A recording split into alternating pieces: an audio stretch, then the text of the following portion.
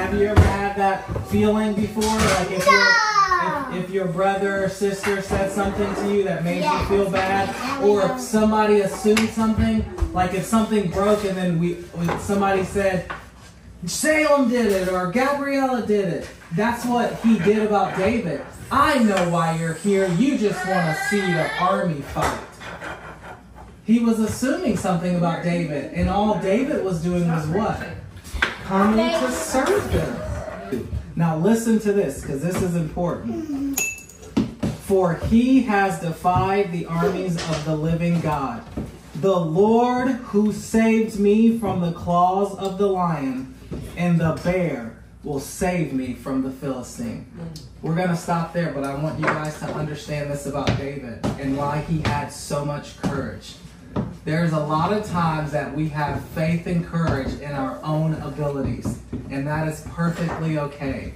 But there's times where you're going to be asked to do things in life, or you're going to be put in a situation in life where your faith and courage is not going to be enough.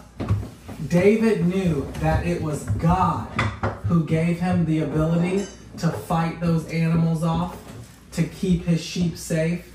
And David was telling King Saul, it's not because I'm a great warrior that I'm going to fight Goliath. It's because God is going to protect me, and God will fight Goliath through me. So when you're afraid, Chapman and Addie and Salem, I want you guys to listen. So when you're afraid to do something, or if it doesn't have to be fighting a 10-foot giant. You're never going to fight someone who's 10 feet in your life.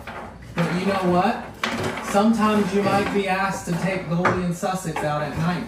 And that might be a little afraid for you. What if the dog runs away?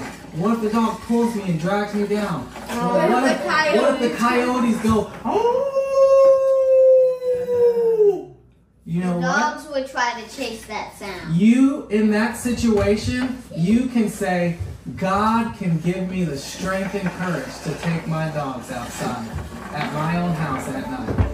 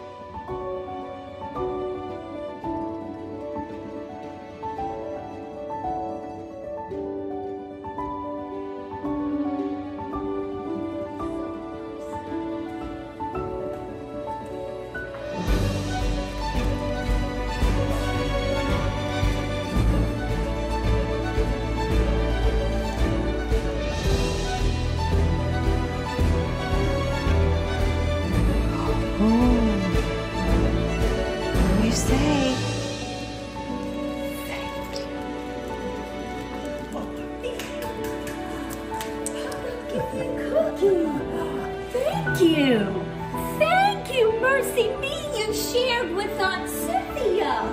Yum. Thank you. Thank you. Want a bite? Pops, who's that? I couldn't see you. Oh, what'd you get, Gabriella?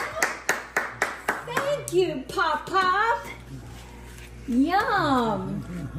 That's sweet, Pops. Thank you. Thank you. That was sweet, Gabriella.